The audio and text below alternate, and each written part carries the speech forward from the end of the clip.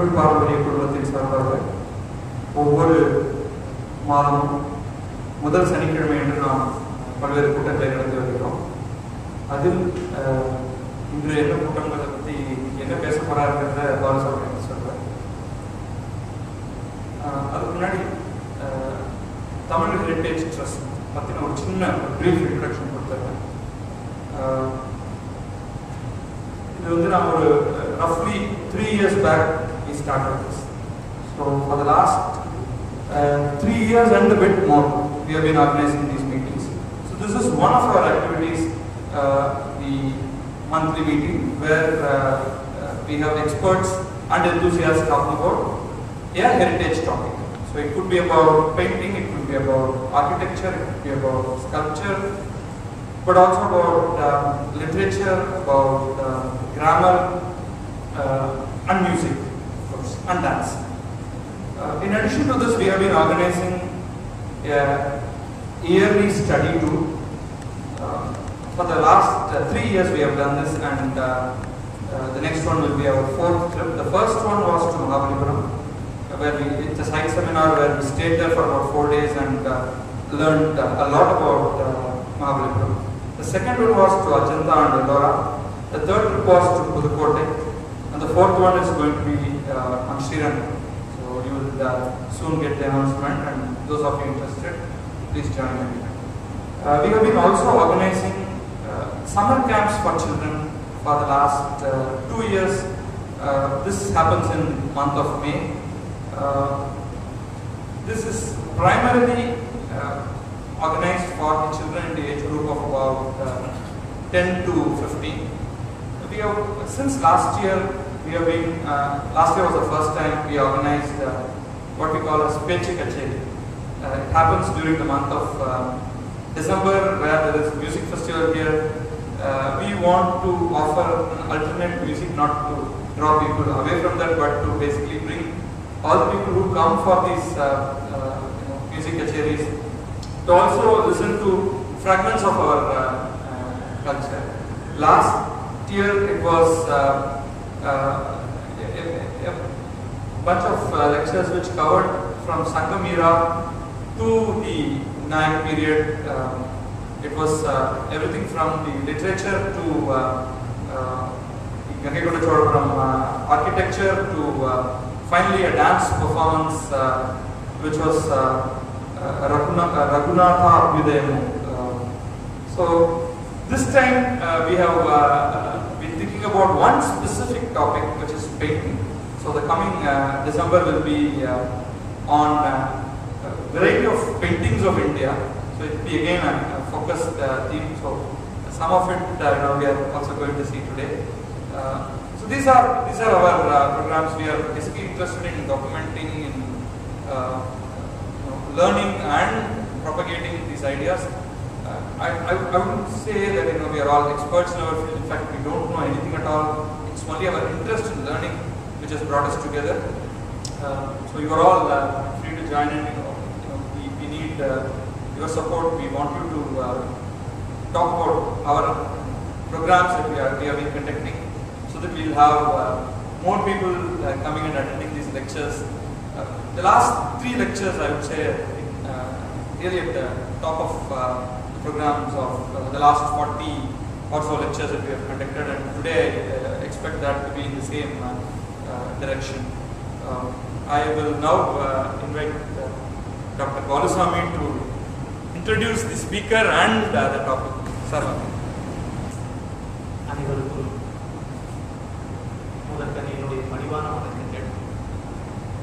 ஏற்பட்ட சிறு காலமானதற்கு போக்குவரத்து நெருக்கடியின் காரணமாக ஏற்பட்ட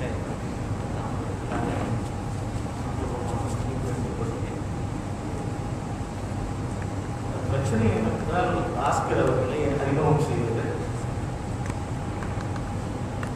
அறிமுகம் தேவைப்படாத ஒரு மனிதரை அறிமுகம் செய்வது என்பது எவ்வளவு சிரமமான காரியம் என்பதுதான். ஒரு வகையில் சொன்னால் வியக்கத்தக்க, இன்னொரு வகையில் சொன்னால் பொறாமை கொள்ளத்தக்க ஒரு வாழ்க்கையுடைய மனிதர். நான் ஏன் இவ்வாறு சொல்கிறேன் என்றால், இந்த வாழ்க்கை வாழ்க்கை எக்ஸிஸ்டன்சியலிசம் சொல்வதை போல நாம் வாழ நிர்பந்திக்கப்படுகிறோம். விருப்பம் ஒன்றாகவும் வாழ விரும்புகின்ற வாழ்க்கை ஒன்றாகவும் வாழ்ந்து தொலைக்க வேண்டிய வாழ்க்கை ஒன்றாகவும் இரண்டாகவே இருக்கிறது என்பது 99% மனிதர்களுக்கு அருளப்பட்டிருக்கிற விதி. ஆனால் தான் விரும்புகின்ற தன்னுடைய உணர்ச்சிகள் எந்த திசையில் செல்கின்றதோ அந்த திசையில் தன்னுடைய வாழ்க்கையும் அமைத்துக் கொள்ளுகின்ற ஒரு துணிவும் அதன் மூலம் பெறுகின்ற மகத்தான இன்பத்தை பிறரோடு பகிர்ந்து கொள்ளுகின்ற ஒரு பெரும் வாய்ப்பும் பெற்றவர் பாஸ்கர். மிக உணர்வு பூர்வமான ஒரு மனிதர். அதனாலேயே எல்லா கலைகளோடும் ஐக்கியமானவர். அது ஓவியமாகட்டும், சிற்பமாகட்டும், கட்டிடக்கலையாகட்டும், இன்னும் நுட்பமாக சொல்ல போனால் மரபார்ந்த இசைக்கலையிலும் மிகப்பெரிய புலமை வாய்ந்த ஒரு. இந்த கலைகளை பார்ப்பது, ஆவணப்படுத்துவது, இதனை ஆய்வு செய்வது, இதனை எந்தெந்த வகையிலெல்லாம் சமுதாயத்திற்கு தர முடியுமோ அத்தனை வகைகளிலும் முயற்சி செய்வது என்கின்ற ஒரு பெரும் வாழ்க்கையை ஒவ்வொரு நாளும் வாழ்ந்து வருகின்றவர். அதற்கு மேல் அவர் ஒரு அரிய கலப்பு. அதிகமாக இயந்திரங்களோடு கருவிகளோடு தொடர்புடைய மனிதர்களுக்கும் கலைகளுக்கும் எப்பொழுதும் இடைவெளி அதிகமாகவே இருக்கின்றது. தொழில்நுட்பம் சார்ந்த மனிதர்கள் பெரும்பாலும் கலைகளில் ஈடுபாடு கொள்வது மிக குறைவு. தமிழ் ஹெரிடேஜ் குரூப் மட்டும்தான் இதற்கு விதிவிலக்கு. அதில் மிகவும் விதிவிலக்கானவர் பாஸ்கர். அவர் அளவுக்கு இன்று கணினியில் அறிவுமிக்கவர்கள் தமிழகத்தில் மிக குறைவான எண்ணிக்கையிலேயே இருப்பார்கள் என்று நான் நினைக்கிறேன். அப்படிப்பட்ட ஒரு சிறந்த ஒரு திறனும் ஆற்றலும் வாய்க்க பெற்ற ஒரு மனிதர். இருந்தாலும் மனம் முழுவதும் கலைகளை தாக்கி அதனை தேடுவதிலேயே தன்னுடைய காலத்தை செலவிட்டுக் கொண்டிருக்கின்றோம். இந்த ஆர்வம் மட்டும் போதாது. நான் அவரோடு சில நாட்கள் இருக்கின்ற ஒரு பெரும் வாய்ப்பினை பெற்றோம். சிபிபி என்கின்ற centre for people plant and ecosystem என்று சொல்லப்படுகின்ற தாவரங்கள், மக்கள் மற்றும் சூழலியல் மையம் சார்பாக சூழலியங்களை ஆவணப்படுத்துகின்ற ஒரு பெரும் திட்டத்தினை 2 ஆண்டுகள் நாங்கள் நடத்தினோம். அப்பொழுது ஒவ்வொரு கோயிலிலும் திரு சாரங்கன் அவர்களும் திரு பாஸ்கர் அவர்களும் அவர்களுடைய குழுவினரோடு தங்கியிருந்தார். இரவென்றும் பகலென்றும் காலை என்றும் மாலை என்றும் தெரியாத ஒரு கடப்பாடும் கடமையும் அவர்களுக்கு இருந்தது. சங்கர் இலக்கியம் சொல்லுவதை போல காதலுக்கு காலை மாலை நண்பர்கள் என்று போது இடைவெளியில் காமம் போய் என்று சொன்னதை போல ஒரு வேலையை எடுத்துக்கொண்டால் இந்த காலங்களை எல்லாம் உடைத்தெறிந்து விட்டு எல்லாவற்றையும் இழந்து தன்னுடைய குடும்ப பொருட்களை எல்லாம் கூட போல தள்ளிவிட்டு அதில் ஈடுபட்டு அவர்கள் எவ்வாறு அந்த கலைகளுக்கு வாழுகின்றார்கள், தங்கள் தொழிலோடு வாழுகின்றார்கள் என்பதனை எல்லாம் நேரில் பார்த்த ஒரு வாய்ப்பு எனக்கு இருந்தது. இத்தனைக்கும் மேலாக அவர் ஈடுபாடு காட்டுகின்ற துறைகளில் அது கல்வெட்டும் இருக்கிறது. அவர் இங்கே தமிழகத்தில் இருக்கின்ற எல்லா வகையான அறிவியல் பெருமக்களோடும் தொடர்புடையவராக இருக்கிறார். அது ஐராவதம் மகாதேவனிலிருந்து ஐயா சாமிநாதன் ஐயா வரைக்கும் எல்லோருடனும் எல்லா தளங்களிலும் தொடர்புடையவர். ஒரு முறை வியக்கத்தக்க ஒன்று, இந்த செம்மொழி ஆய்வு நிறுவனத்தில் சங்ககால இலக்கியங்கள் சொல்லுகின்ற பூக்களை ஆவணப்படுத்துகின்றது என்ற ஒரு திட்டத்தை அவர் மேற்கொண்டவுடன் நிர்மல் அவர்களையும் என்னையும் அவருடைய காரணி அழைத்து அவருடைய இல்லத்துக்கு அழைத்தார். நான் எதற்கு என்று தெரியாமலேயே உணர்ந்தேன். எதற்காக என்றால் இந்த சங்க இலக்கியத்தை எப்படி வாசிப்பது என்று கேட்டு எங்களை வாசிக்க செய்து அதனை எப்படி பொருள் கொள்ள வேண்டும் என்பதனை புரிந்து கொண்டு அதற்கு மேலாக இந்த கவிதையை வாசிக்கின்ற போது இது ஒரு யோசை. அவர் சொன்ன வாசகம் கூட இன்னும் எனக்கு அப்படியே நினைவில் இருக்கிறது. அந்த ஓசையை நான் கேட்க வேண்டும், அதனை படித்து காட்டுங்கள் என்று கேட்டார். நான் படித்து காட்டினேன். திருமணம் பாடி காட்டியதாக எனக்கு எதற்காக சொல்லுகிறேன், இது எத்தனையோ வகையான ஆய்வு திட்டங்கள் இருக்கின்றன. ஆனால் தான் எடுத்துக்கொண்டிருக்கிற ஒரு ஆய்வு திட்டத்தில் எப்படி ஆழக்கால் பட்டு அதனை உணர வேண்டும் என்று அவர் முடிவு செய்கிறார் என்பதுதான் வியப்பான ஒன்றாக. ஆகவே இன்று தமிழகத்தில் இருக்கின்ற எல்லா வகையான கலை மரபுகளையும் அறிந்த ஒருவர் அதனை தன்னுடைய சொந்த முயற்சியில் எந்த ஒரு எதிர்பார்ப்பும் இல்லாமல் ஆவணப்படுத்திய ஒரு மனிதர் அதனை சமுதாயத்திற்கு வழங்க வேண்டும் என்பதில் நிறைந்த ஈடுபாடு காட்டுகின்ற உழைக்கின்ற ஒரு மனிதர் இங்கே நம்முன் வந்திருப்பது மிகவும் பெருமைக்குரிய ஒரு நிகழ்வாகும். இந்த நிகழ்வில் நம் அனைவரோடும் நான் கலந்து கொள்வது மிகுந்த மகிழ்ச்சி. பாஸ்கர் வந்து ஒரு பர்ஃபெக்ஷனிஸ்ட். இந்த மாதிரி இது வந்து ரொம்ப ரேர். எந்த வேலையை எடுத்தாலும் அதில் perfection. You will not leave it. சில இடங்களில் நான் கேள்விப்பட்டேன், இந்த ஐராத மாதவன் சார் சொன்னார், ஒரு மாதம் ஆச்சு சார் ஒரு கல்வெட்டை ஃபோட்டோ எடுக்கிறது. இவர் கல்வெட்டுக்கு ஃபோட்டோ எடுக்கிறதுக்கு ஒரு பட்டாளமே போகும், ஒரு பெரிய இது ட்ரக்கு எல்லாம் போகும். ஹியூல் be there for day and night. எந்த விஷயத்தை எடுத்தாலும் பரசாமியா சொன்ன மாதிரி இஸ் அ பர்ஃபெக்ஷனிஸ்ட். அவர் நம்மகிட்ட வந்து நம்மளோட பேசுறது வந்து நமக்கு பாக்கி. I'm really fortunate that Professor Balsami was called me to speak. I had no idea it was going to be so. But it's very fitting, because my entire work goes back to this project and my involvement initially with this project. So it's a really nice surprise. Thank you. And thank you for organizing this. You have to hold the mic closer. Hello. Yeah, it's fine. Okay, basically today I want to talk about a current project that I'm working with, which is making an animated film with mural painting of Chengam Venugopala temple, Ramayana painting, what survives there is the Yuddhagantam, this is all one, and what I am doing with the project and how I am approaching the project. In a way, again, very, very fortunate, because people often struggle to find an audience for a finished film, and here I have an audience for a film still in the making. So that's nice. Thank you all for coming.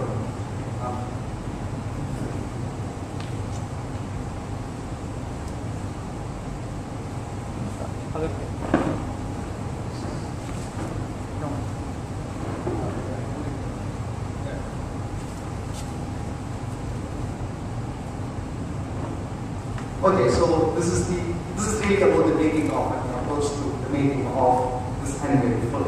I mean, there are many versions of the Ramayana. There are also many versions of animated Ramayanas. This is one, and I whimsically titled it "Animation Ramayana," taking off on animation. And as I said, this entire project is based on just one location. There is a murals on the way to the park.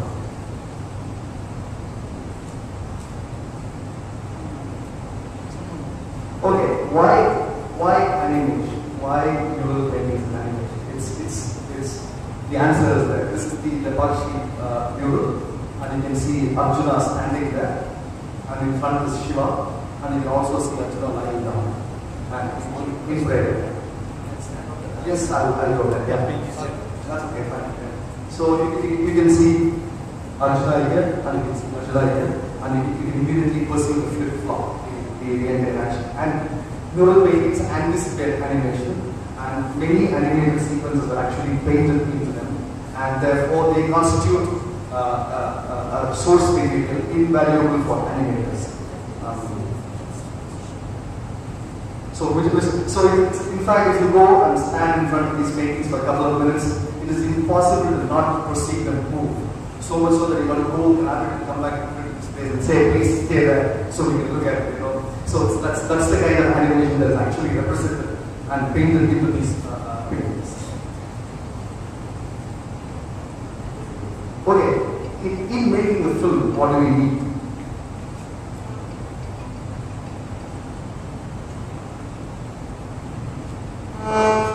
To make a film, we need good research.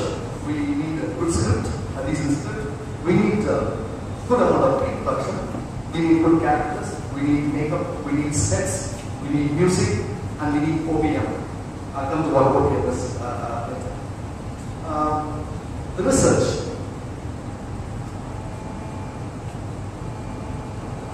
Basically, we've been researching this, primarily myself and my colleague, my co-conspirator Gandhi Rajan, who's not here. We've been field researching and library researching for the making of this film. From textual sources, I'm merely citing the primary sources, I'm not citing the secondary sources here, which is Dr. Nagaswami's book Koviyapalai, which identifies this Ramayana as a particular Ramayana, and which is the Ranganath Ramayana, Sri Ranganath Ramayana, Telugu Ramayana, and there's a translation of available by Shantanu, as there are translations of many different Ramayanas in English, and those are my primary textual sources. And as I said, I've not listed the secondary sources. The visual sources, and we have, as part of an earlier project and subsequently, documented several different versions of the Ramayana, from Srivilliputturu, Ramalinga Vilasa, Ramanathapuram, Adagal Kovil Vasantha Mandapam, Thirukovaram, Pudukkottai, there is Kumbakoram Ramaswamy Temple, and Adiyamangalur. And the Ramayanas, the funny thing is, if you take all these Ramayanas and put them together, you will still not get the complete Ramayana. So you imagine the extent of damage. I mean, I'll get Balaganda from one place, Ayodhya Ganda from another, Yuddha Ganda from another, and still, we take it all and put it together. We still will not recover the full Ramayana from these sources.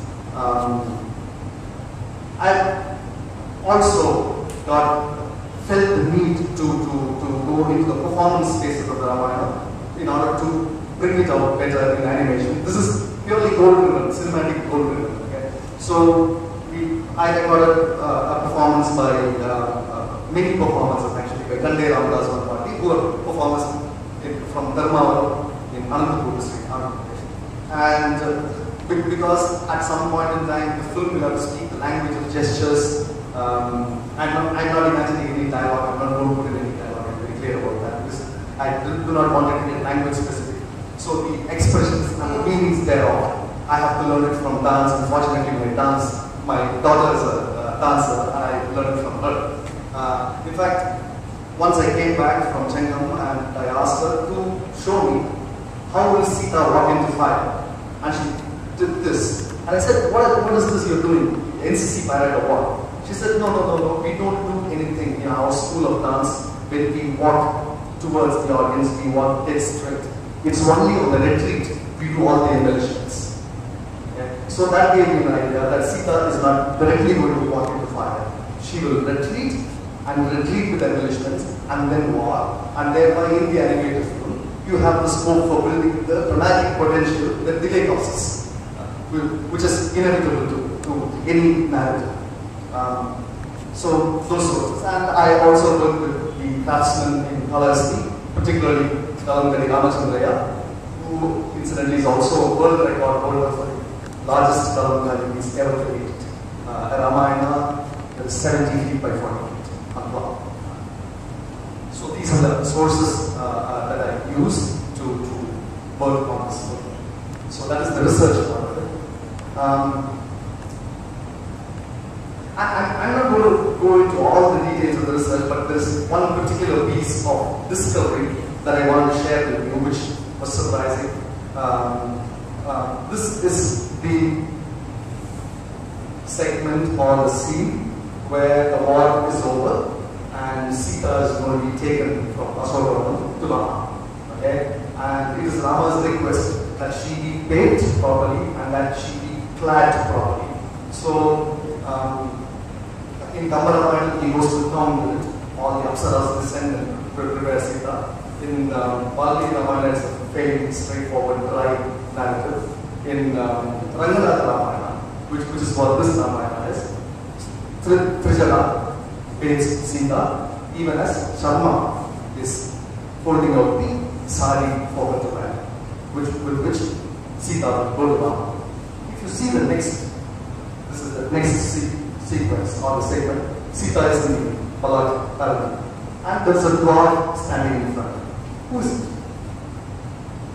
We have no idea. Because in the process of making the film, we also have the duty to identify every character painted into the mural, without which we cannot do. Then there are and there will be unnamed characters, like musicians will not be named, but at least you must be able to identify the profession or the caste or whatever else they may be. And we were lacking our brains. Nobody really had an answer to this until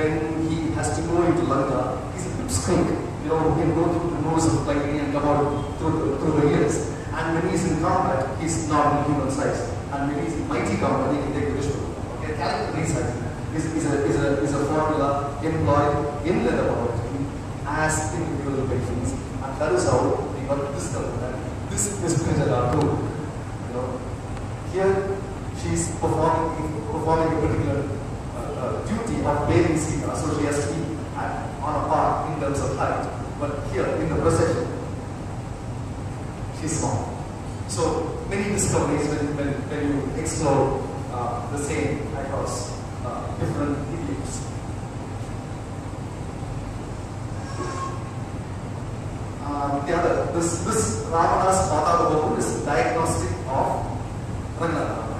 You don't find it in the other versions of the Ramayana.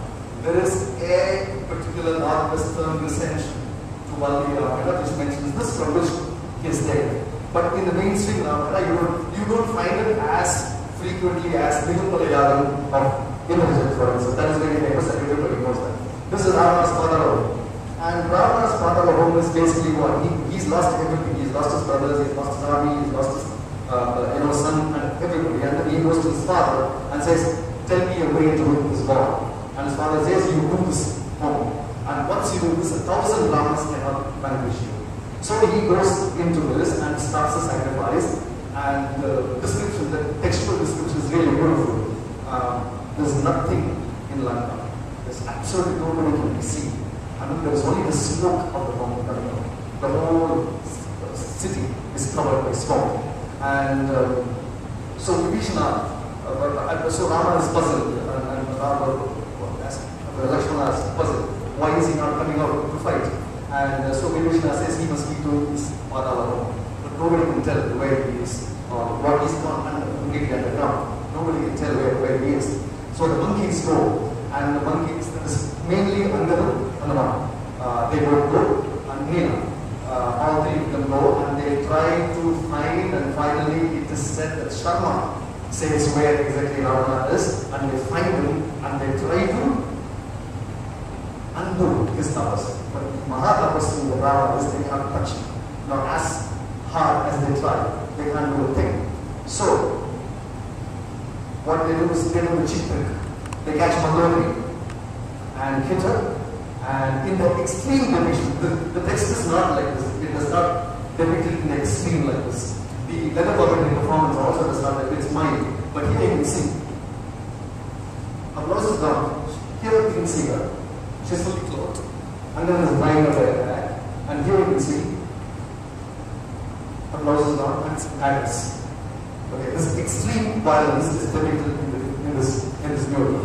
And it was interesting to see how, again, in a performance, how they pull this off. And this is one of, there are other diagnostics to Raghunatha Ramayana. For instance, Lakshman Rekha is introduced in Raghunatha Ramayana. It is not there in the Ramayanas before. The establishment of the Shivalinga at Rameshwar is also introduced in the Ramayana. Interestingly, the period at which the Rameshwar temple was built and considerably expanded, and the period at which this Ramayana was written, they go recent. it's just a coincidence. I don't really. But the thing is, so many new stories get introduced in this version, and this is one of them. And it was always very interesting to learn from different versions.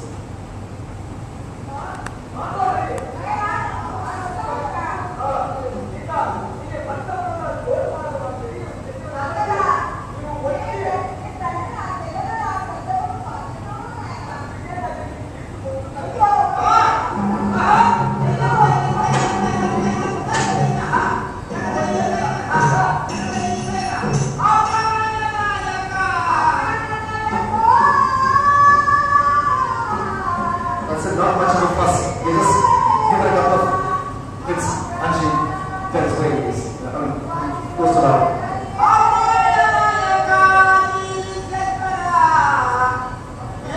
The interesting thing here is that the developer videos, when they showed Ramayana and Bhaskar, they showed only the single head. And then they switched to the 10 head version.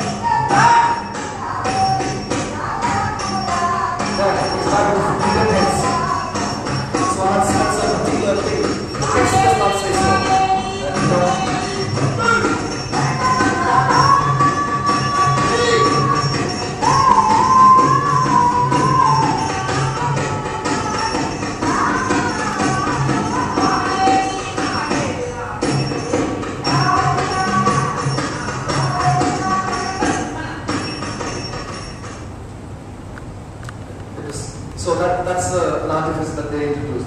They actually need it as part of stagecraft. They need to come back to where Rama and push him to put that corner for the rest of the scene to unfold why he's doing it. So they have it's part of stagecraft.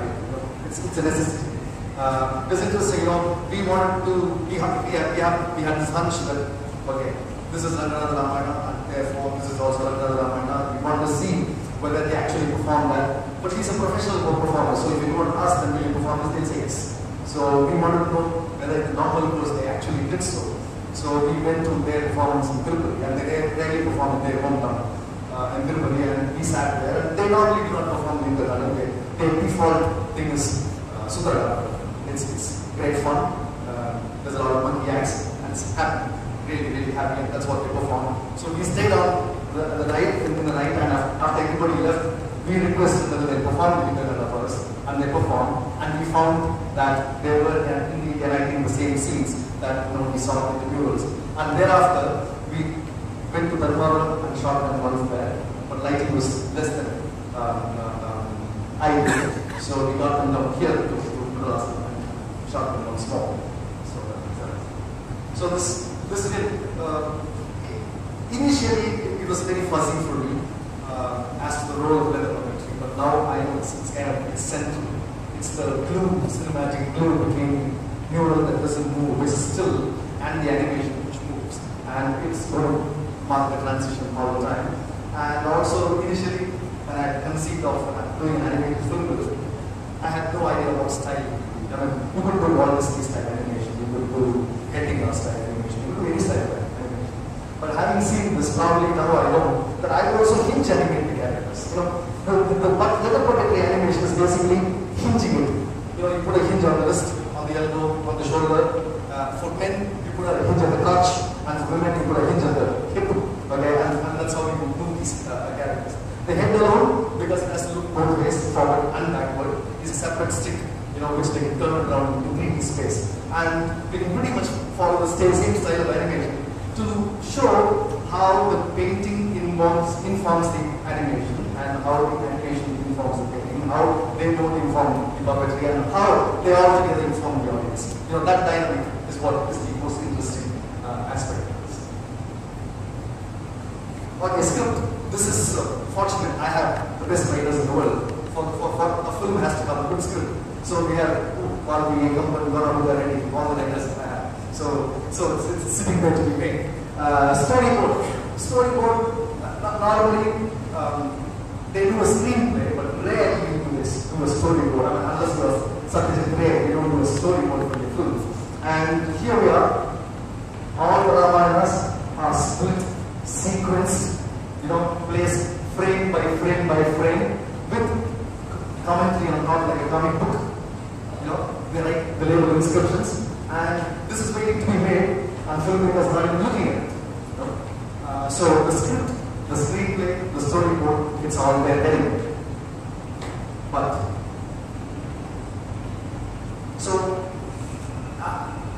the thing is, before you make the work that you do before you make a film is actually more important than the work that you do while you make a film.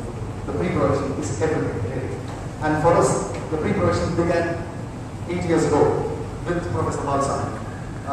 We started documentation of murals all over Tamil Nadu. It was a four-foundation funded project of CDB and Professor Bhaskar, yes, he was the project director. We covered 11 temples. We started in the south. We started with Tirupati.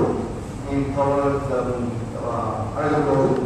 We covered all the Pudukkottai murals, but we could not cover the north. Then the project was over in 2 years. And thereafter I continued, and I documented in individual capacity another 22 locations. And what I have not done till now are the Tanjavur, which need not be done because ASI has done a pretty neat job of it. Through which again I need not do because Pragati Foundation has done a pretty decent job of it and released the book. And I still want to do it, but that's a new story. And Adiyaman Kotai, for which we never got the permission.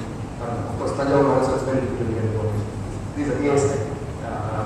Through we went there, we were thrown out. We were not allowed to go. And I was not alone then.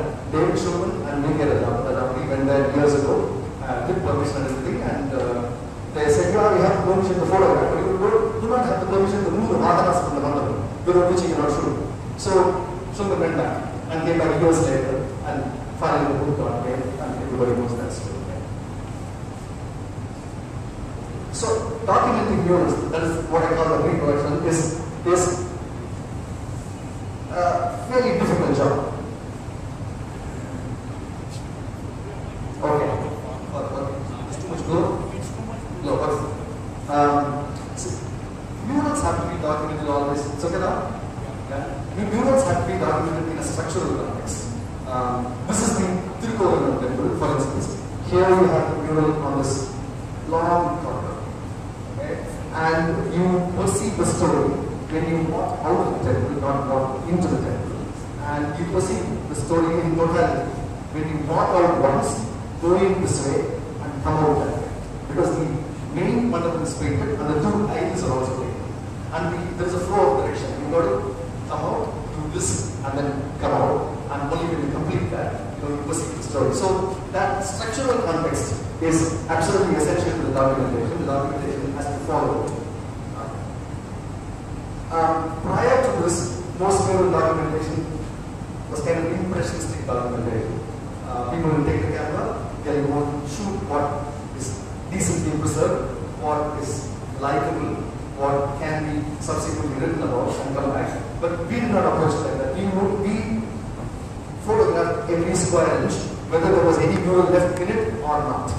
Whether there was only damage there or whether there was mural. All the areas that originally contained the murals, in whatever condition they existed, everything was. And the additional difficulty was in when we began this project, really, we had the cameras, the digital cameras. It's inconceivable with film cameras. You can only do it with digital cameras. The best digital cameras at that time was an 8 megapixel digital camera.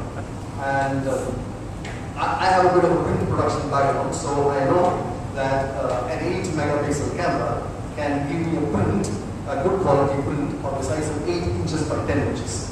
So if I want the entire mural, which would be, several hundred feet long, that means I have to compose these murals every time as within 8 inches by 10 inches. Okay, so all the murals were shot in slices of it. You keep the camera, go like this. In the process, we also accumulate parallax errors, but then we correct them later. We also have master shot, key shot. We also make spot drawings. We map the area and so on. So everything is taken as 8 inches by 10 inches in no matter what size of the mural, and then put it back together. So this is actually a triple ceiling.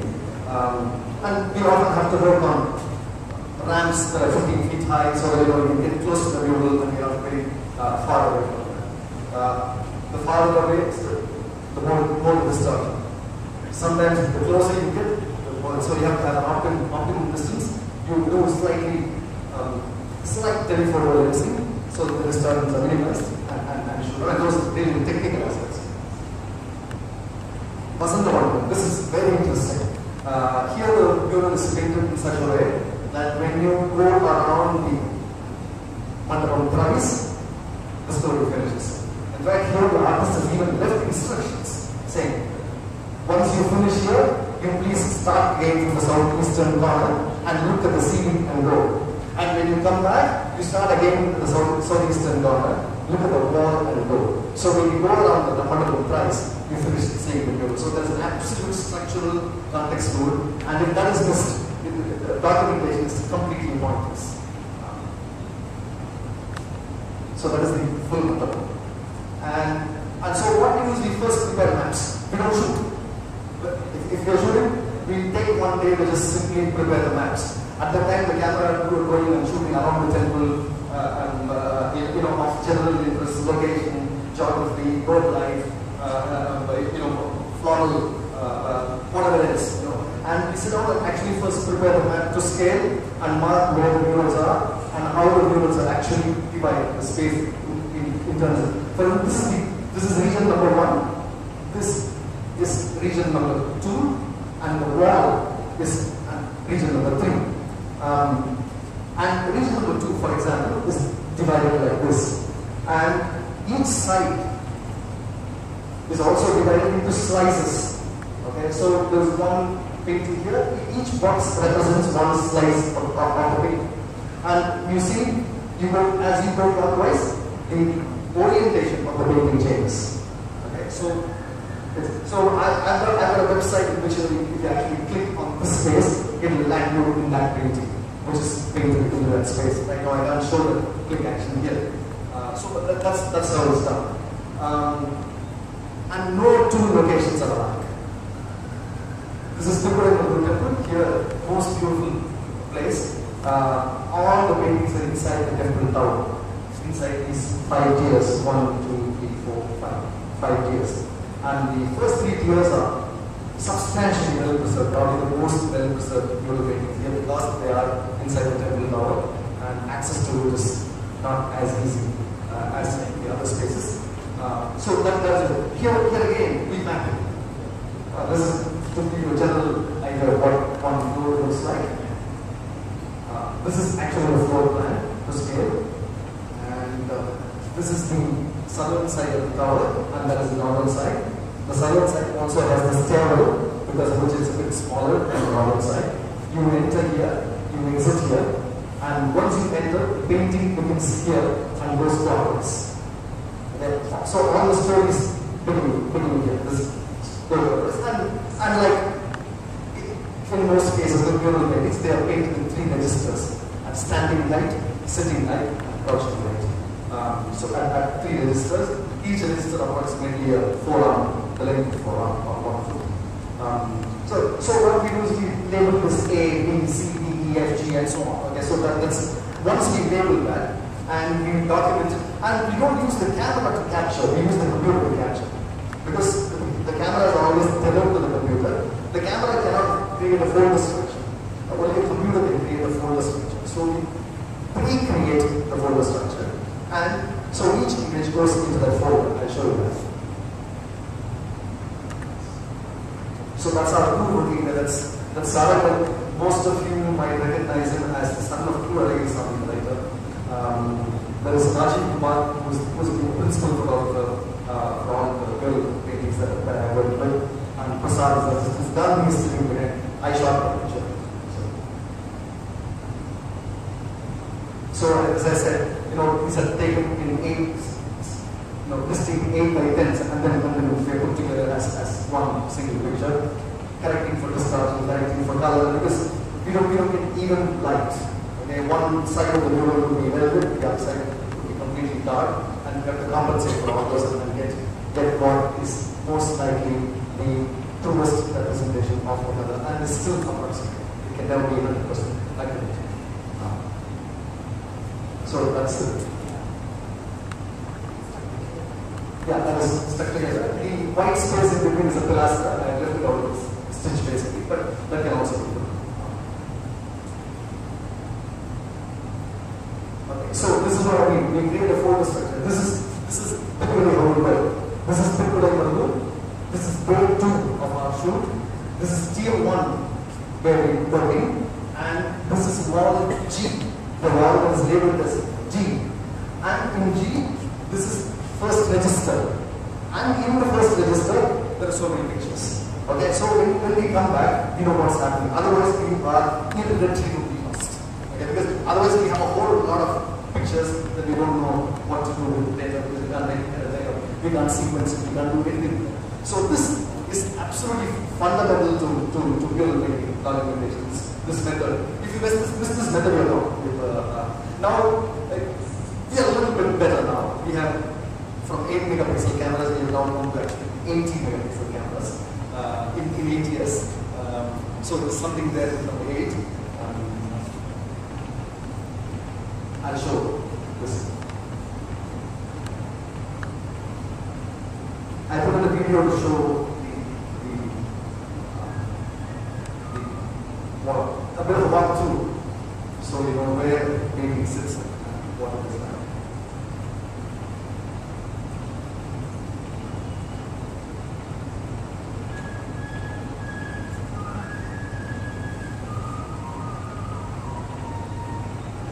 The paintings are on the ceiling. Yeah, that is Satyajit who shot. Satyajit specializes in automobile photography and high-end advertising photography. He is the son of the Valentines, and therefore he has a camera that can do perspective correction. When we shoot automobiles, they look pretty bulbous and things like that. So you would want to be able to correct perspective when we shoot. And modern advertising requirements are that you put up huge banners, outdoor banners, 100 feet, 200 feet. So you need to be able to blow it up. So we actually we're fortunate to have that technology. Now, in fact, what happened was, this project was started in April 2011. In May 2011, I applied for permission with the HRLC to shoot, and it was ultimately given to me in May 2012. And it was just as well, because by then this camera was available, and we were able to shoot with this camera. I'll just quickly step aside and show you what the specific difficulty in this location.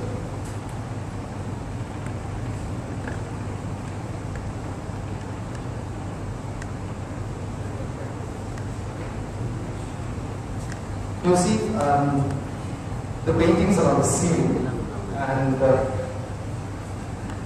you have these arching pillars coming in between. That means if we are shooting from anywhere below, there is no way we hit the corners. All the corners will be hidden.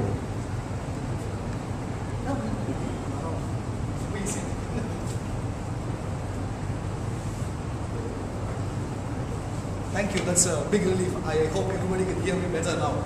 Okay. So here the specific challenges, these arching pillars come in the way of the camera.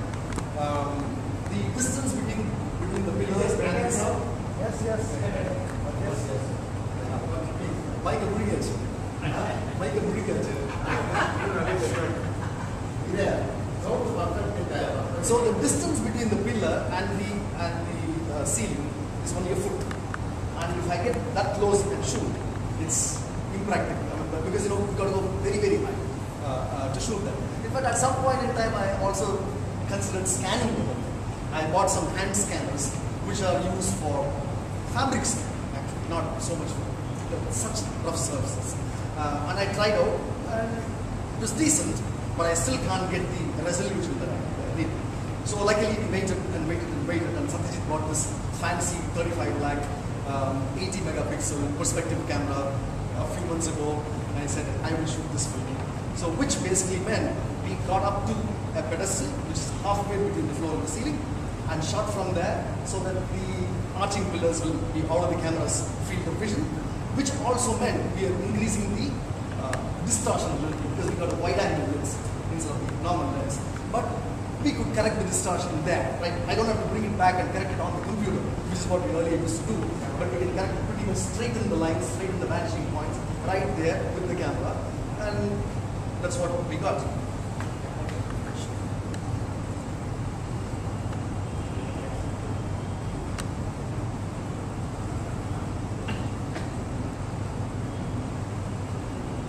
So this is the final photo composite.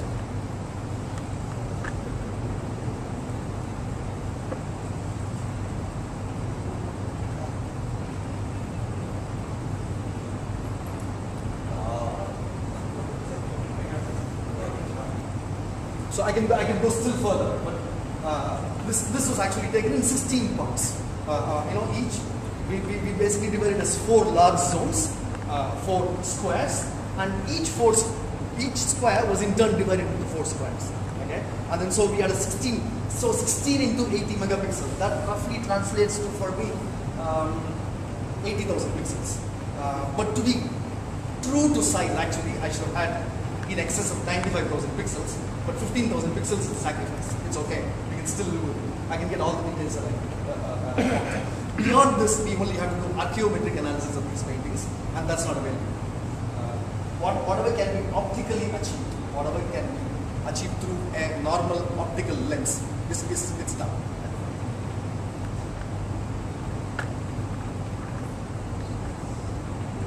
Do you want to see the other regions of the painting? I can go close and show it. Again, this is the famous Mandodari's humiliation. That's Ravana in combat.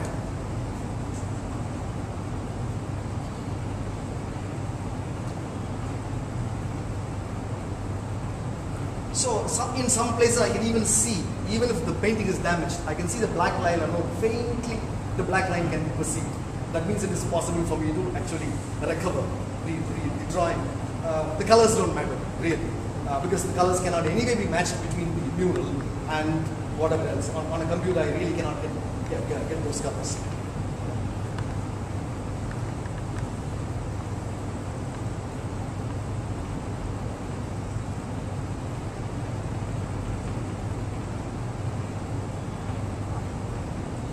This is the Sita with Kalamkari.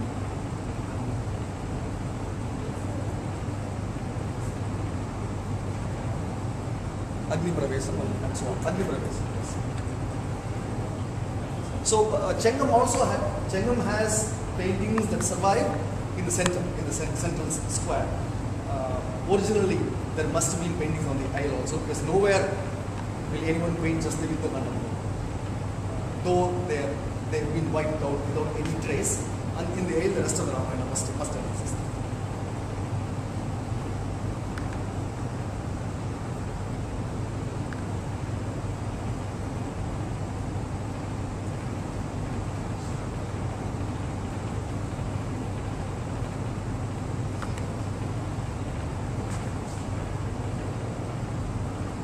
So to summarize, mural paintings occur large expanses of wall ceiling. There must be understood in the context of the structure, which determines the division of theme, layout, composition, the whole works. And the photographer must be completely faithful and totally subservient to the whole scheme of the original art. this in order to be able to capture faithfully. Okay, so I have a host of the most well-known characters in my film that India has ever known, but the characters are all distressed. They are in a terrible shape. They really look like they are post-war. They all have suffered heavy damage. So my role really in the film is that of the makeup man. I got to make them up. I got to get them afresh. Okay, so the makeup is really a process of. I have not been able to do it with Changam murals yet. I will be doing so subsequently. I finished the shoot the week before last, and all of last week was traveling. In fact, I came back this afternoon, and I will be starting this process of tracing and recovering the Changam mural. So I will show you some earlier examples of how exactly I recover the murals digitally. So this is the Tirupudi mural, and this is actually the original painting, and this is a trace. When I say trace, it's not a paper trace, it's a digital stylus. What I do is I lock the image in one layer, and with a digital stylus and an LCD pad which gives me the picture, I actually trace. And this was one of the early images that I traced because it was one of the better preserved, and for me at that time, when I did this 7 years ago, it was a low-hanging fruit. It was easy for me to do. It was a fairly down straightforward task. So this is the fully recovered trace. Now a little fully recovered trace. Scale independent. Yeah, it's scale independent. So for those of you who know, a computer can generate two types of images. One is called raster image, which is also what the camera generates. And raster images, what the camera generate, are not scale dependent. In the sense, beyond a particular magnification, they will start breaking apart. Whereas the other type of art that you can produce in a computer is called vector art, which is scale independent art. One of the easy examples of scale independent art is font. You know, fonts, no matter how large you make them, they don't break apart, right? Because they are vector drawings. So again, I have a bit of a print production background, so I wanted to recover it as a vector drawing. And vector drawings are not only scale independent, they are also machine independent. Which means once you have this drawing, it's like having your logo. You can reproduce it on practically any surface.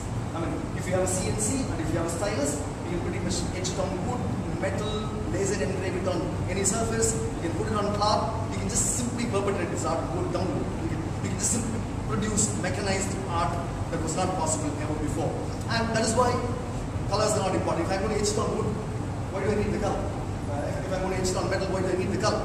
So, but I resisted the temptation. I did not go the mechanical route. I have not yet done a single flex yet with this material. I have not done any computer printers. In some cases, only fully recovered paintings on canvas, which are pretty decently present in that. I couldn't bring any of those today. I was a little less organized. I will come back to this afternoon. Otherwise, I have those printers. This is much more of a challenge. Now, how do you recover this painting? This is gone. Completely gone. This is completely gone. So here the recovery is not straightforward. It's a big challenge, right? This is how it is recovered. This is Manamalai. This is actually the oldest mural extant in Tamil Nadu. It is in Virupuram district, on the way from Senji on the not on the main road, slightly off. Okay, on the Pallava temples you have the Kanchipuram temples in the capital. You have the shore temples, and you have one hilltop temple. That hilltop temple is this Pallava period, 7th century. I mean, I don't want to get into the aesthetics, but this is unsurpassed. This particular painting. Unfortunately, there is only one that remains. Now, I was trying to see, okay, how to recover this.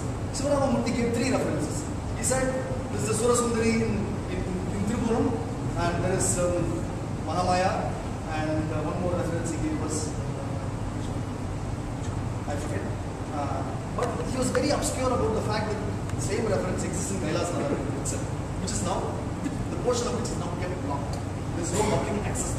Then I found this It's the same image, except it's left side right. Now I know, therefore, how the arm should rest. What I try to do is, I don't try to get creative or artistic in this. I try not to be creative. I try to be a complete copyist with as much fidelity to the original as possible. So until I actually find another reference, that tells me this is what I should do. No guess, basically.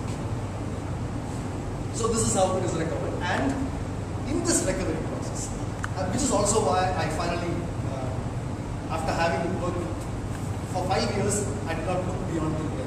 And Tirupati does not happen. Okay, it's got a great number of secular themes. It's got a few outstanding religious paintings, and I was attracted to it. I never could come out. Then I wanted to make a film. Okay, time is ticking. I want to make this film. I want to make it now. Then I said, I'll play safe. I'll play around.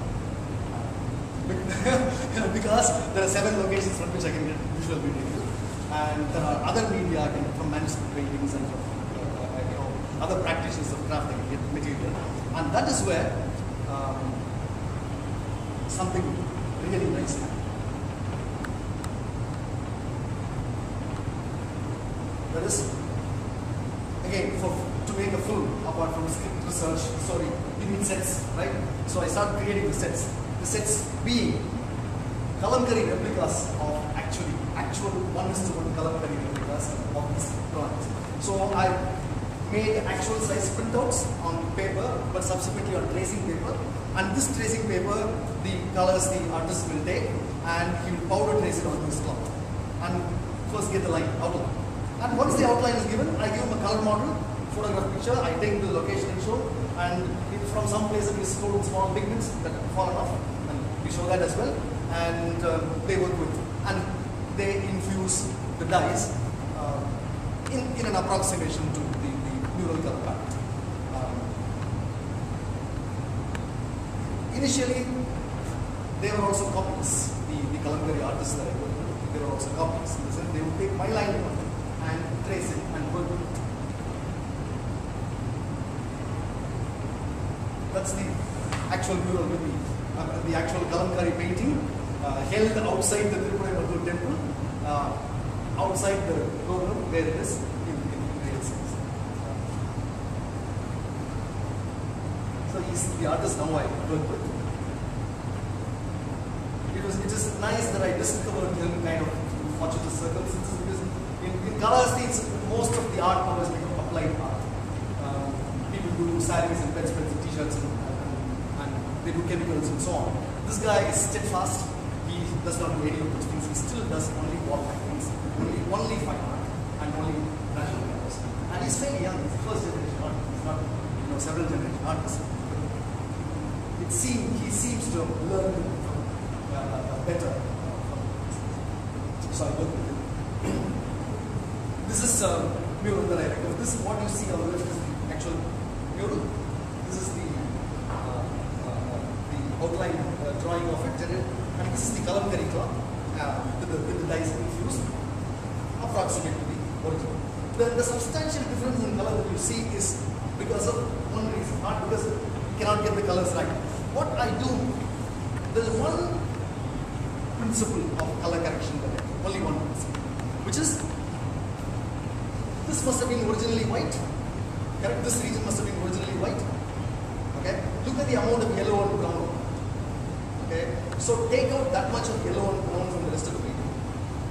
Take that to be the average. Okay? If you take out that much of yellow and brown from the rest of the painting, okay, what color palette will it approximate to? It will be something like this. Okay? Again, some approximate. Nothing is accurate. I mean, pigments and dyes cannot match each other 100%. Pigments and computer colors are completely different. Because in a computer, the color is light. On the wall, it is reflected. So they can never be the same way. So that's one. That's one of the. I have a few of these, but unfortunately I cannot exhibit them. Now, if I want to make a film, I need music. Now, if I take a film like this and take it to music director, it it's one of the most vexatious things that happens is they put Carnatic music. Okay? Because that's all, they perceive temple as sacred space, Carnatic music as sacred, and then it's very, very difficult to get them out of that mindset and make them do something else. So I decided to look at musical instruments featured in the paintings. Okay?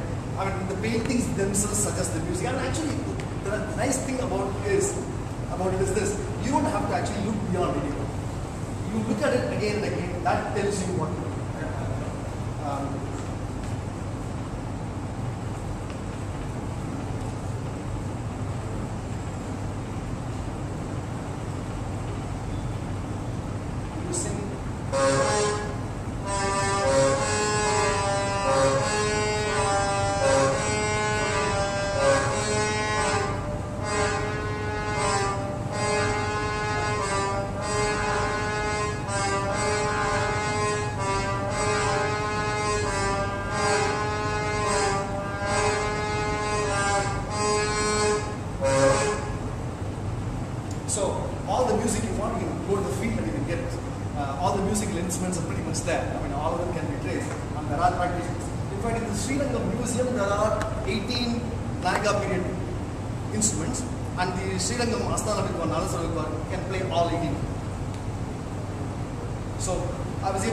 Gather all the music that I need from the field. It was still inadequate in terms of the length that I want. I can do a bit of sound. I have multiples of this. I have 2, 4, 6, and then ensembles with various other instruments, drums, and everything. And these guys are very busy in Adimasam and in times of political campaigns. they're really busy. That's when they are employed, and most of them do some other work. In fact, I tried to speak to them to try and see if I can buy one or two of these instruments. I said, no way. We make enough of this, at least at certain times of the year. So, mind your own business. So, it is actually possible to gather from the field. And it's amazing. That's one thing about Tamil Nadu I've seen is every time you take the camera and microphone out and go for a field recording, you will invariably come across extraordinary talent that media has never found. The media has not gone anywhere. And they're still really, really extraordinary. And every time, I'm saying in the last 12 years, every time I have gone out to record music, I have found fresh, absolutely original material that you cannot, buy off the shelf or find from studio or find from broadcasting. And that's really encouraging because actually, without failure happens. All the time. I mean, every time we go there to record one instrument, we end up actually recording 10 because it's also interesting. There are so many people doing so many different kinds of things. So, the working with the Chengam mural and to animate, this is actually coming together of how in discovering in approaches of how you can get the music, how you can record the murals one way, how you can document them one way, how you can. Therefore, in fact, in the process, something nice happened, which is the full making is usually a side act. It's an extension, but in this process, filmmaking actually became a form of alternative conservation because you end up recovering the movie, and then you also actually extend the mural and put it into other spaces and make it move. So it doesn't matter. I mean, their future where they exist is very much questioned. Whether they survive, if so, for how long? Because it is not the murals alone that are going. There are whole structures. I mean, if you go to places like Tiruvallanturi and stuff like that, it's really pathetic to see what's going on. I'm not even talking about sandblasting. That's a different act. Structurally, they are collapsing. And that is where media like Kalamkari play a huge role. Because a lot of funding for documentation is given to photography. Because people perceive that as high technology. But the best known photographs do not survive beyond 100 million years. Okay? Color photographs fade away in 30 years. Okay? A Kalamkari replica is well preserved in the last 1,000 years or even more. Yeah? How do we know? We see in all museums all over the world when they have Kalamkari replicas. Take a look. We don't have much here, but if you have gone and see, they're all there. So this is really an archival medium. Nobody perceives it as an archive. People generally perceive it as some kind of decorative medium, but there is a potential in Kalamkari for it to be seriously considered as an archival medium. Is one of the realizations of the filmmaking, and thereby the filmmaking becomes an act of conservation itself as well. So that is the ceiling there, and it's the Yuddhagandam. And actually, there are 4 sides. One side is really the Pattabhishekam. There is no story, and that side is also undivided. It's a full-size Pattabhishekam. There you only have to identify the characters and bring them back. The other 3 sides have stories, and this is where working with what I do. How do I recover this? Now I will go trace what is first. I'll go and trace what is visible. What is invisible, I won't trace. I'll bring it out. I'll bring it around and call the Kalamkari artists and start working with them. They give me the missing lines because they know the Ramayana. Okay? They know the character, they know the costume, they know the Angalakshanas, they know everything. And if they train on this for about 3 or 4 days, they can easily adopt this type of drawing. Okay? So they actually are conservators for me. They give me the missing links of the story, of the parts that I myself don't know, or the parts for which I have to consult way too many sources, which could be very time consuming. So they fill in the missing lines, and in fact what I do is I have this principle. In text, when you do data entry, for instance, you ask 2 different people to do data entry. You don't ask 1 person to do data entry. Why? Because no 2 people will make the same mistakes. Okay. There will be one set of mistakes here and another set of mistakes here, but they will not be the same. So when I combine the document, I get a perfect document. So I actually work with 2 artists, blind. 1 person does not see the other. Okay. So I work with one artist in Kalamkari, and I work with another artist in Nayak, in Nayak. Okay. So I give it to these 2 sources, and if they actually converge, that means I hit the name. I'm right. If they actually happen to converge, if they diverge, then there's more work to be done in the day. I have to approximate that. I'm going for re-examination of the lines that are there and more. So once that line is done, that is taken back into the vector drawing. It's extrapolated into the vector drawing. Then I will get a vector drawing, and that vector drawing output will become the formal basis for all kinds of creative activity subsequently. That's all.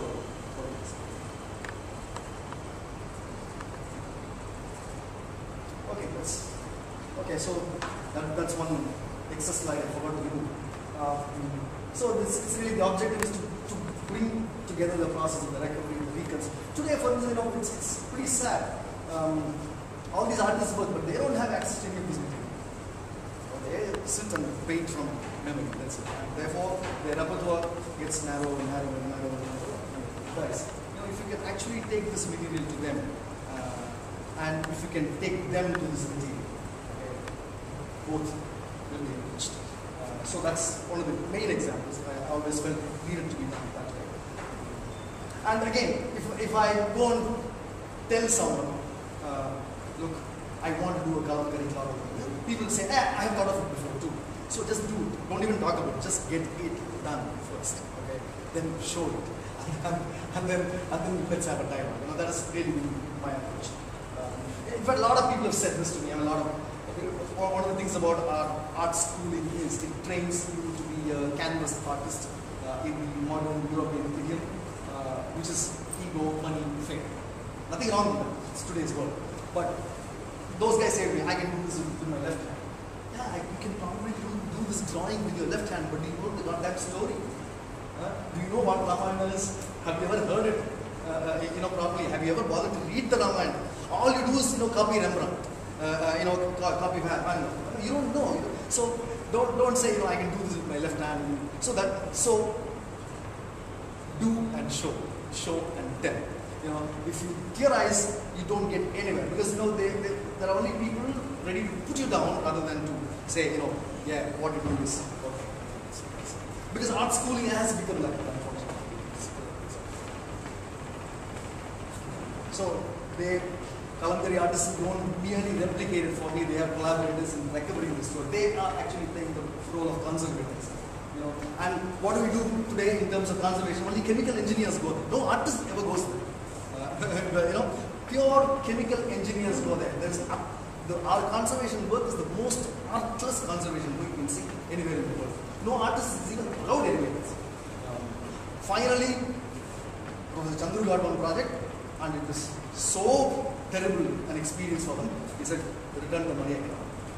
He returned the money 2 years later. I don't want it for the Kutal. So that's what happens. There is no real understanding or appreciation of the art.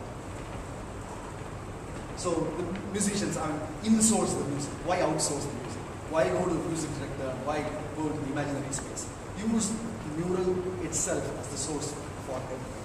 We have all those musical instruments. Yes, most of them are recognized. Most of them are. See, the thing is, that's one of the things about the Nayak period. Most of the vestiges of the Nayak period are still there. You can find it, whether it is clothing, costume, music, dance, anything. The pre-modern period can actually be encountered, recovered somewhere, in some place. If you go after it, chances are 99% you will find it.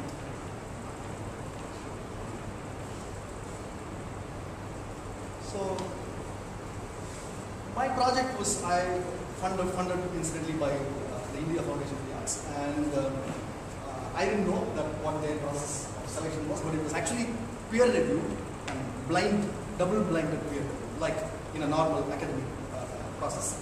And the comment given was, yes, digital tracing must be done, and people do not understand the value of it, because that I had not perceived that role of it until it was recommended by the peer reviewer, that if ever they attempt a physical reconstruction, the digital can be used as a model for it.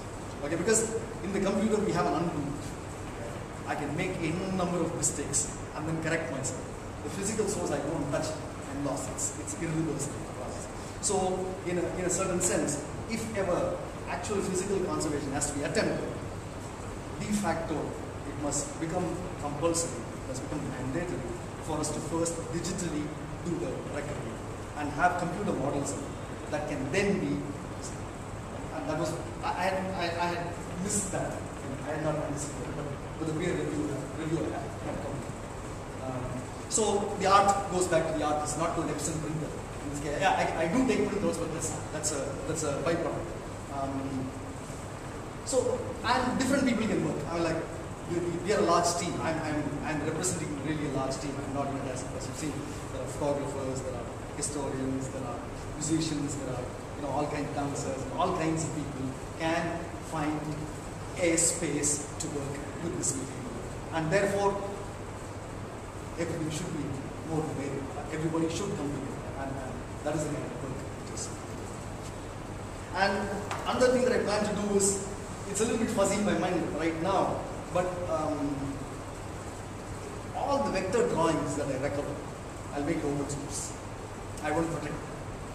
So people can take and do anything they want. They want to put it on wedding cards, let them do it. They want to put it on t-shirts and make money, let them do so. The vector drawings, I will share them openly. I will protect the film that I make, and I'll protect the Kalamkari replicas that I make. But the drawing, why? Because I think there is especially in Tamil Nadu, where we have a fantastic combination of Dravidism and Marxism, there's an alarming decline in the state of public art, more so than any other state. I mean, you can still get artists from Kerala, Orissa, Bengal, Maharashtra. From Tamil Nadu, it's become almost impossible to get artists. The decline of standard of art, the decline of public art is so drastic, and it has been so drastic in the last 30 years. One of the ways that can be intervened with and acted upon is to make our own art freely available to them, to be so that they can use it. Commercially or for any other purpose. So most of I have not done so yet. By the end of this project, I will put all those drawings out in the open for people to do whatever they want under Creative Commons license. So that's another. So that's really the summary. OPM. OPM is other people's money. Finally, to make a film, you need OPM. You need other people's money. And the other people's money that I got was one from the India Foundation for the Arts. They saw my project and They rejected thrice on the fourth time attempt. They accepted it. But more gratifying for me was one day I got a call from Dr. Airavan and said, look, I have a friend from US, a doctor, who wants to visit a couple of Nami sites. Will you ask Gandhirajan to take him? And I said, Gandhirajan is in Madurai, I'll take him. So I took him around. His name is Ramayana. He's a practicing surgeon in Florida. And so I happened to travel 2 days with him. And he, in the process, we got talking. He goes around with a metal detector, so he's searching Jambai, Negamurpatti, and Tundur for coins and things like that to see whether any kind of metals can be detected. And he got to know me, got on the set. Came back, his parents live in Bizanagar, said, next morning you come home and see. So I go there, and he makes me wait only for 2 minutes, not much longer, and puts wads of cash in front of me and say, take it. I said, what for? He said, good for your project, take it. Then after some persuasion, I took it, and I came back home and had a very tough time with my daughter and wife, just trying to justify my having accepted it. But that spontaneous grant of an individual was actually for me much more worth than the IIT grant. So that is then the third component that is not mentioned there is the financial disaster called Bhaskar. So that's the OPM and IBM of thank you.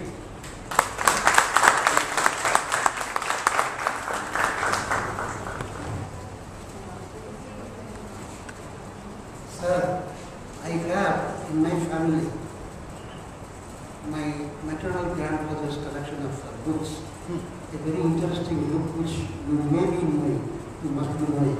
A book of this size, laptop open, a huge book, a dilapidating book which I have seen in my childhood, a book published from Britain in some 19th century also. Definitely love to see.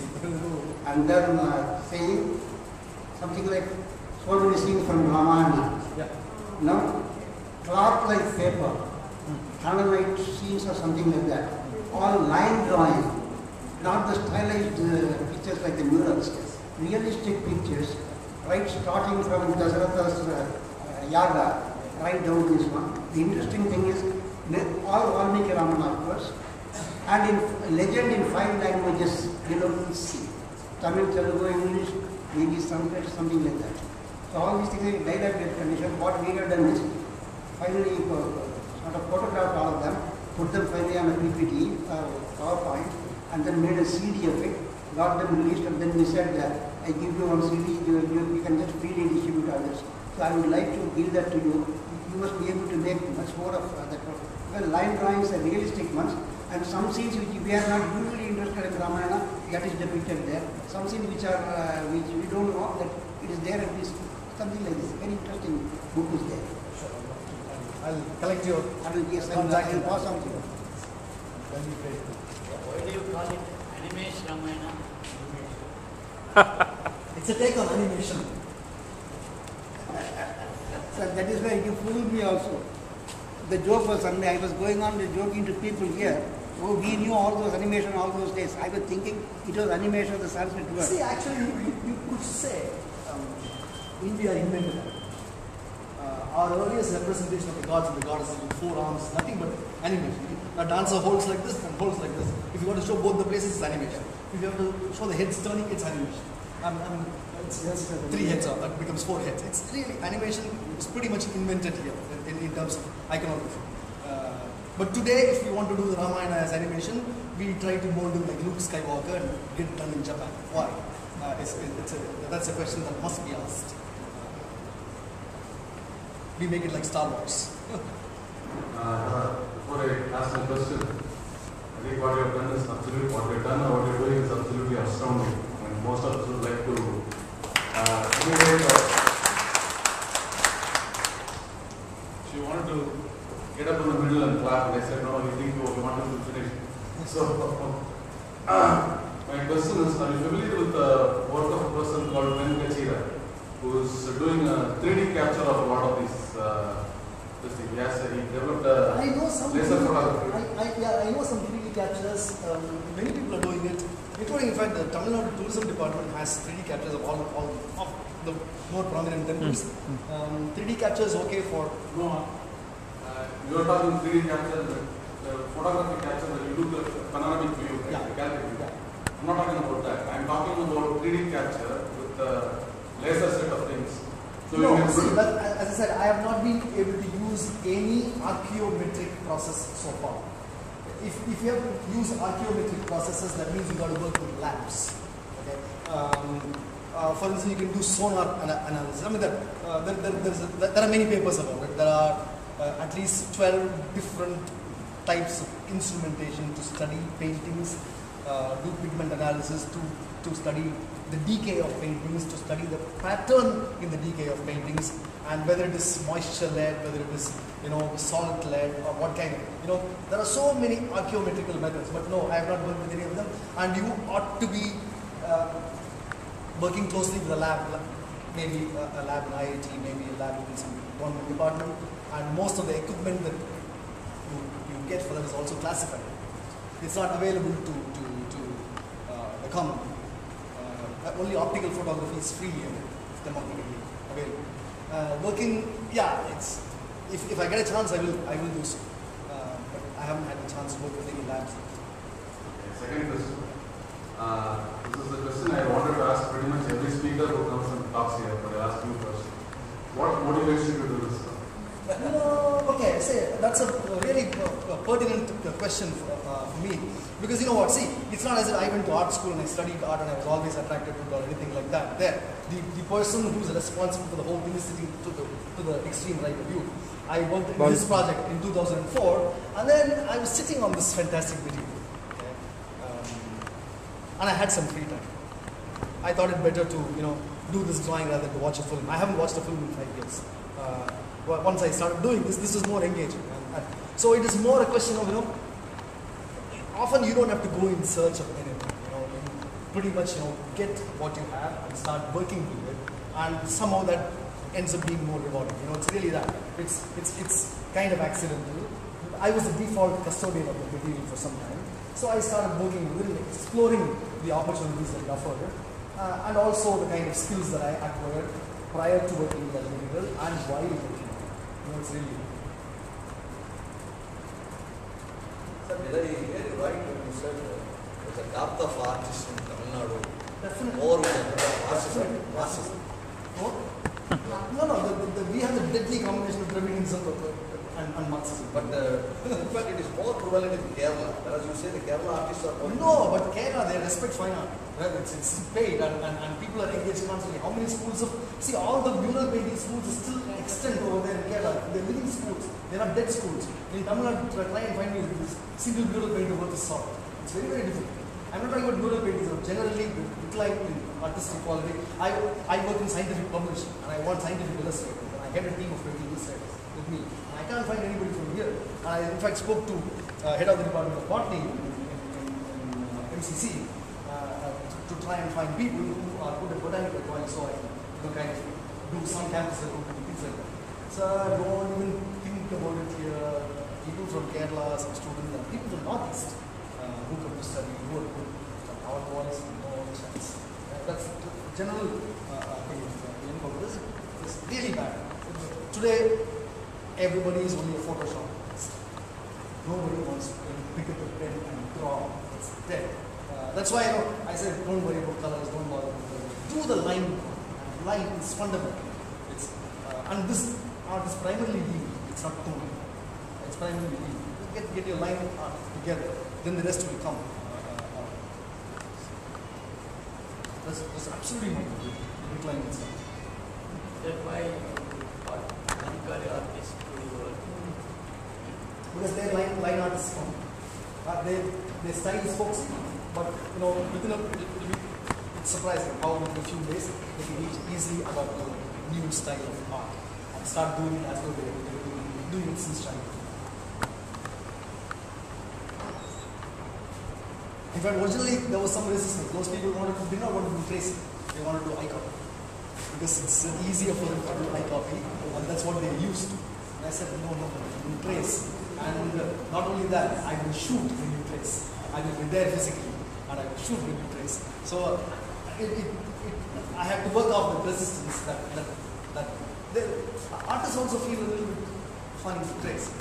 I'm an original artist in my own right eventually. Understand? You feel the Kalamkari is closer to the Kalamkari? Look at it this way, these two media should always at one point must definitely be. I mean, let me put it this way, if I go back and I'm in Nayak period, I'm an artist and I want to see the video and given a commission, and I have to show the king what I will do with my paper, what I want to do. What will I do? There's no paper. I'll probably do quick markups and cloth and show it. So I must have been familiar with both the media. Okay, and it is not mentioned in books. I don't know the veracity of this. I don't know how it can be some uses, but it's also equally true that sometimes a painting the palace is copied of the plot. The princess will use the palace and gets married to the kingdom. They have copies of that. So these were related parts. The disconnect is it happened in the modern period when the British began to post.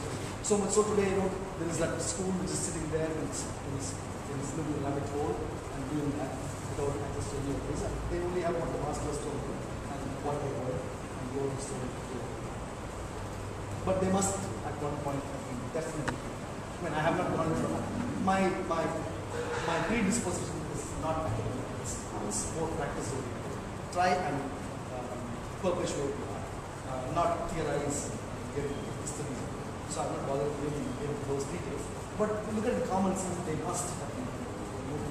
By the time the project comes to a close, how much would have been expense? Please don't make me come. Usually the camera is the relaxed. No, I didn't buy the camera. This is his camera. This is his camera. By the expensive.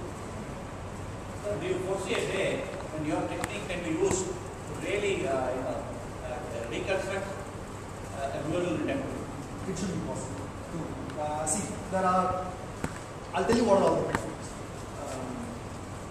Some amount of distortion is given because what we perceive as a flat surface can actually go close. It's not flat. It's got some undulations. Okay? So I will have to idealize and take it flat surface. Okay? So to that extent there will be distortion. But I have actually taken the real size trace paper output of mine and gone to triple A and kept it on the original painting and so on. Okay? The variation is less than 2%. The variation is less than 2%. Okay, so yeah, it is possible to come up with a fairly accurate model with the digital reconstruction that can ultimately be used for the physical reconstruction. And that was also what was noted in the referee of the project. Some amount of reconstruction is happening in Ramsami today. Ramsami told us anyway, fairly modern. They're doing something at the end. I don't know, I have not been there. I said the last time I was 6 years ago. Ramayana is being Is it the likes of this Kalamkari art? Everywhere now they're trying to do Masanda Mandapam. The worst horror story is so-called restoration. It's the worst. They go and put modern media, modern layers on it, and when they leave, they also take out the older layer and go. That is really the worst. And the government is ill-informed. The government funds things like that. They actually invite people to come and do stuff like that. I mean, such horrors are the worst in Tamil Nadu. They are considering the so-called experts. Is there any study how the murals, the roof, would have been done manually? Because you explained or you resorted to the digital study. How manually it could have been? Manually, it's a No, the technology behind or the knowledge behind. Yeah, practicability. it's basically paint on plaster. Natural pigment. No, physically how they were. Oh, they were like. Oh, lying. They would have constructed a No, ramp. not like that. They would construct a ramp. See, that's another thing.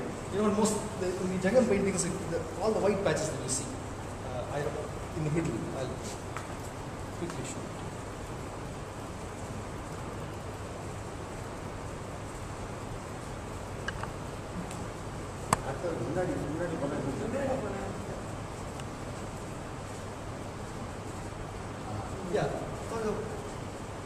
whites that you see, what do you think they are?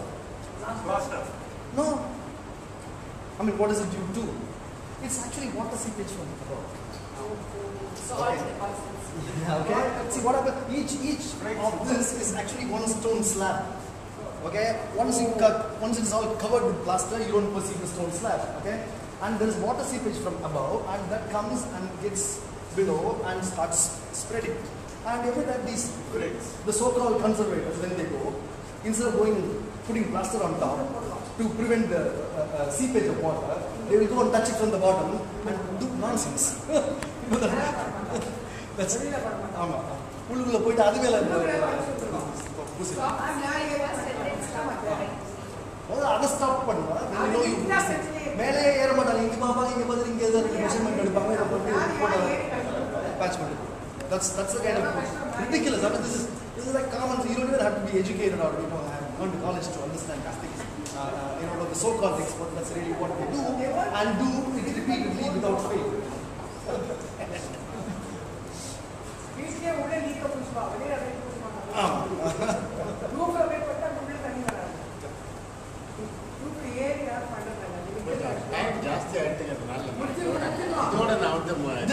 Dismiss. Thank you very much. ஒரு animated lecture நம்ம பார்ப்போம். நல்லா dance ஆடுறாரு. மைக்கு எல்லாமே என்னோட பேச்சுக்கு மைக்கு வேண்டாம். ஏன்னா ஒரு பாஸ்கர் நான் வந்து நம்ம ஃப்ரெண்ட்ஸ் கிட்டலாம் சொல்ல போதும் வேறு நான் வந்து இது கூப்பிட்டுருக்கேன்னு சொன்ன உடனே அநேகம் ஒருத்தருக்குமே தெரியாது. உண்டா இல்லையா? ஒருத்தருக்கும் தெரியாது. I know him for the last almost 8 years now. 2004 for some reason we came together. எதாக இருந்தாலும் ஒரு நியூ ஆங்கிளில் பார்க்கக்கூடிய. இப்போ அஜந்தாக்கு நேற்றுக்கு போயிட்டு இன்றைக்கி வந்திருக்கார். உடனே 2 கேள்வி என்கிட்ட. உடனே நீங்கள் அதை சொன்னீங்களே அதுக்கு காரணமாக இருக்கலாம் இதுக்கு காரணமாக இருக்கலாம் யோஜனையே பண்ணலாம். ஒரு அதாவது வந்து லேட்ரல் திங்கிங்கிறதுல ஒரு ரெண்டாவது வந்து நம்ம பாலுசாமி ஐயா சொன்ன மாதிரி ஆர்ட் அண்ட் டெக்னாலஜிக்கு ஒரு நல்ல பிரிட்ஜு. அதில் வந்து எதை எடுத்தாலும் அதுக்குள்ள என்னென்ன விஷயமெல்லாம் இருக்கலாங்கிறது யோஜனை பண்ணி ப்ராக்டிக்கலாக என்ன பண்ண முடியும். ரெண்டாவது முக்கியமான விஷயம் எது ப்ராக்டிக்கலாக பண்ண முடியும். அதோடு இல்லை, one can start a school with you. இவரோட வெவ்வேறு ஐடியாஸ் வெவ்வேறு ஆங்கிளை எடுத்து வச்சுக்கிட்டு நிறைய இடத்துலலாம் நல்லா பண்ணலாம். அவர் சொன்ன மாதிரி இந்த ஆர்ட் ஸ்கூலோ இந்த design ஸ்கூலோ they have nothing to do with the society. There is nothing to do with anything that we do. நம்மளோட பாரம்பரியம் நம்மளோட இதுக்கும் ஒன்றுமே சம்மந்தம் இல்லாமல் நம்ம இன்ஜினியரிங் மாதிரி தான் இருக்கும். அதே மாதிரி தான். அதனால் ஒரு இன்னைக்கு வந்து I think it's iceberg only. இவரோட இதை பார்க்கும்போது ஒரு நாள் வந்து அனிமேட்டட் நிறையா அங்கேருந்து வர்றாரு. எனக்கு ஃபோன் பண்ணிவிட்டு அது 37 அடிக்கு 6 அடிக்கு ஒரு கலம்காரியை பண்ணி அதை சுருட்டி வச்சுட்டு நம்ம மாடிக்கு போகலாமா பார்க்கலாமா அப்படின்னு போட்டு சொல்கிறார். என்ன ஒரு எக்ஸ்ட்ராடினரி என்த்யூசியாசம் மேட்சிங். அதுக்கு மேட்சிங்காக ஒர்க்கு, அதுக்கு ஐடியாஸு, அதுக்கு டெக்னாலஜி எல்லாம் இருக்கிற ஒரு personality. we are all very grateful to him to have come over here. It's a very small momentum. Actually எனக்கு ஒவ்வொரு சமயம் தோன்றது இவரெல்லாம் பண்ணுற வேலைக்கு வந்து இதை டாக்குமெண்ட்ரியாவது பண்ணி இவர் மேலே ஒரு டாக்குமெண்ட்ரி என்ன இல்லை அதாவது வந்து ஒவ்வொரு பள்ளிக்கூடங்களையும் இது வந்து என்னமோ நம்ம பண்ணிட்டு இருக்கோங்கிறது ரொம்ப ஆச்சரியமாக இருக்குது. அதாவது என்ன நம்ம வந்து ஆக்சுவலி பள்ளிக்கூடங்களில் நான் ஐஐடி பற்றி ஒன்று அடிக்கடி சொல்லுவேன். என்ட்ரன்ஸ் எக்ஸாமினேஷன் ஆகிடுச்சு. எல்லோரும் காலேஜில் போட்டிங்களா ரைட்டு, கிளாஸுக்கு இது ஒன்று வேணாம், கம்ப்யூட்டர் சென்டர் இருக்குது, லைப்ரரி இருக்குது, 4 வருஷம் அவங்க விளையாடட்டும். வெளியில் போனால் they will even be better off. They will be more useful to the society than all these 4 years of all rigmarole. அதே மாதிரி இந்த பள்ளிக்கூடங்கள்லாம் இவர் மாதிரி இருக்கிற ஒரு இன்ட்யூசியம். இவரை பார்த்து இது பண்ண உடனே ஜனங்களுக்கு ஒரு என்த்யூசியாசம் வரும், லைஃப்லேயே ஒரு இன்ட்ரெஸ்ட் வரும். என்னோட that's actually another thing. Today I get to interface only with heritage enthusiasts, people who have have some level of interest in history, the arts, and everything. But hopefully, once the animated film is ready, I'll start talking to children. That's really the goal there. Then you suddenly you have a different audience and a different kind of feedback and different kind of creativity coming into the entire whole process. கிரியேட்டிவிட்டின்னு சொல்லும்போது ப்ரீகேஜிலேருந்து ஆரம்பிச்சு கிரியேட்டிவிட்டியை அமுக்கிறது தான் நம்மளுடைய ஒரே ஒரு நோக்கம்னு தோணும். ஒன்னே ஒண்ணுதான், வேற ஒண்ணுமே கிடையாதுன்னு தோணுது. எங்களுக்கெல்லாம் நீங்க வந்தது எங்களுக்கு ரொம்ப பெருமையா இருக்கு, ரொம்ப சந்தோஷம். அடுத்த மாதம் 6ஆம் தேதின்னு நினைக்கிறேன், மார்க்சிய காந்தி நம்ம ஸ்டேட் ஆர்கியாலஜி டிபார்ட்மெண்ட்லேருந்து அவங்க எபிகிராஃபிஸ்ட், அவங்க first woman epigraphist of Tamil Nadu அவங்க அவங்களுடைய லெக்சர் கேட்டவங்கெல்லாம் ரொம்ப சந்தோஷமா இருக்காங்க, ரொம்ப நல்லா இருக்குன்னு சொன்னாங்க. நமக்கு வரப்போறது நமக்கு ஒரு பெருமை. அவங்க ஸ்டேட்டஸ் ஆஃப் விமன் த்ரூ இன்ஸ்கிரிப்ஷன்ஸ்கிறத பற்றி பேச போகிறாங்க. அடுத்த மாதம் 5:30 மணிக்கு இதே இடத்துல எல்லாரும் தன்னுடைய நண்பர்களையும் கூட்டிட்டு வந்து